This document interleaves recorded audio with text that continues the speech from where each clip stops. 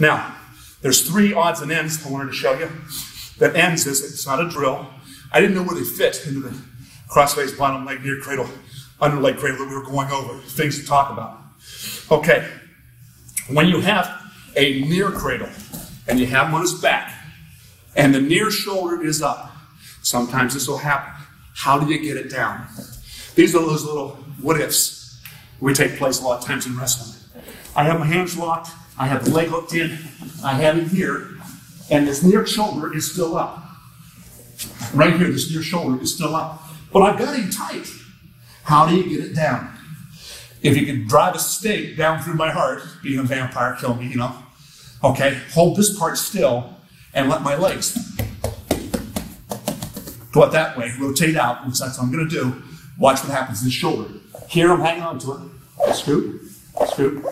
Now, I'd scoot normally quicker than I am now, but and your shoulders now down.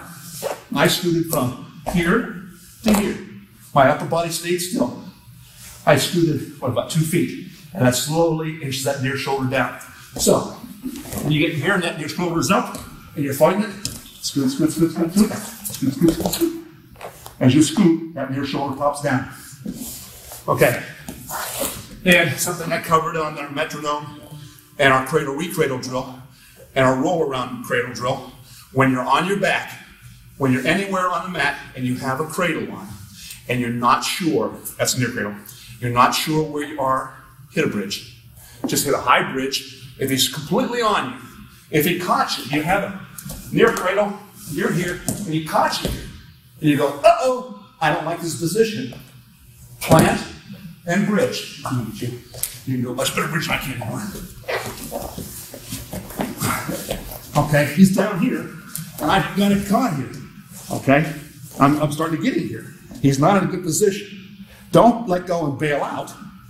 Just plant your feet, hips up, and then toss me right back off of it. So, when you're caught, plant your feet, hit a bridge, and you're taking the cradle and you're doing this with it. You're throwing it over your head, and you'll throw him right off you, and you'll be right back in control. He'll be on his back.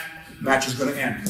So instead of bailing out, letting him get a reversal and 2 back points on you, or 2 and 3, or have you bridging there for a while, bridge ahead of time. Don't wait till bridge when you're losing points. Bridge before you're losing points, and you end up getting the points. That's up to you. So when in doubt, bridge. Last thing we'll talk about is pinning in general. Here's one of the basic rules that I stress with our kids, and it's paid major dividends in all my years of coaching. It's be aware of your location in relation to the out of bounds. Jake wrestled the state semifinals last year and had a young man kicked him right over on an elevator, which I'm going to show here in a couple minutes, and caught him right at the edge. First thing came out of my mouth, turn him around! Location, location! I usually use the word location instead of saying turn around. Turn around, I used to when he was younger. Now it's just location. He knows like when I say location, that means turn him around. When you're pinning a guy, half Nelson cradles, bar arms, I don't care. If the guy's next to the edge, his opponent or his coach is saying, location, Johnny, look at your location. And what his coach is basically saying is, get your butt out of bounds, you're right next to the line, stupid, is what he's saying. And if you get out of bounds, referee stops the match, you get off your back, you get a fresh start in the middle.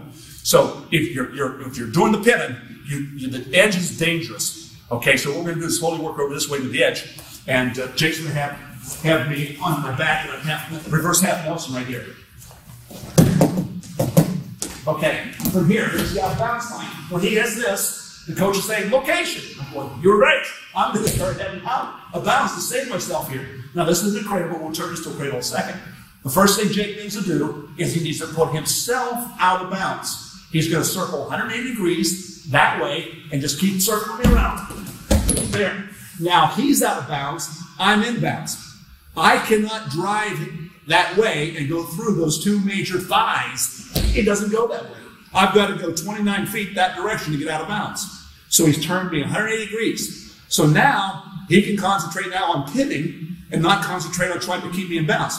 If he stays over here and tries to pull me in, I can drive off my legs better than he can pull me in. And I'm going to get out of bounds. If he turns me around, I can't go that way. I can't drag my feet and pull myself that way. It won't work.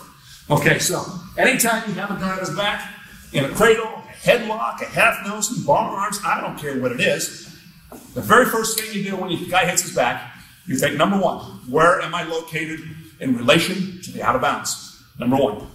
And if you're in the middle, forget you didn't even just thought of that. It was just routine, you thought of that. Number two, how much time's left? You should have a sense of whether it's probably a minute and a half, probably 45, somewhere in that neighborhood, or boy, it's really close to the end of the period. If you have plenty of time, you take your time. You lock it up, you stick it. You know, if you take an extra 15 seconds to pin the guy, take an extra 15 seconds. So you do it right. The object is not to go fast and make mistakes, it's to go slow and do it right. Okay, so where am I located? If you're in the middle, no problem. At the edge, turn him around.